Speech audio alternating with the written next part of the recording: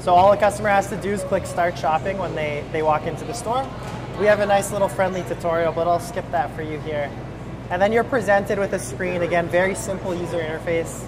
At the top, you have an opportunity to log in with your Schnucks loyalty ID. You see some coupons that you could clip and promotions inside of the store.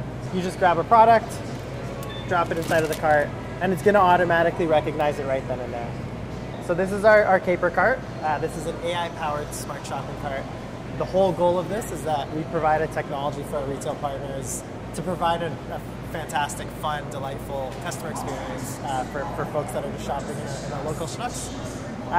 The way it works is there's a series of cameras inside of the shopping cart, 4 cameras that leverage an AI technology that detects products just as you throw them inside of the cart.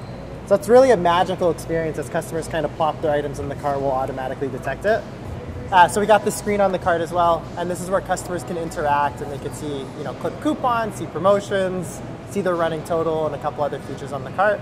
Again, just to make it as seamless and easy as possible.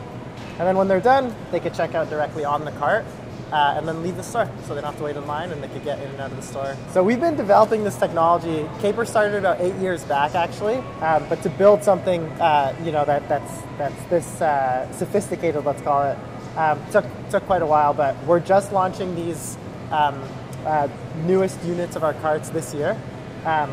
We just partnered with Schnucks. Schnucks is one of our great innovation partners with Instacart. And so they're one of the first retailers to get the Model 3 cart. Is it more popular with younger shoppers, or do you get maybe 64 or 5-year-old guys? You'd be surprised. Yeah, we see everybody using the Caper cart. Shopping is one of these unique things where you're not building for like one demographic.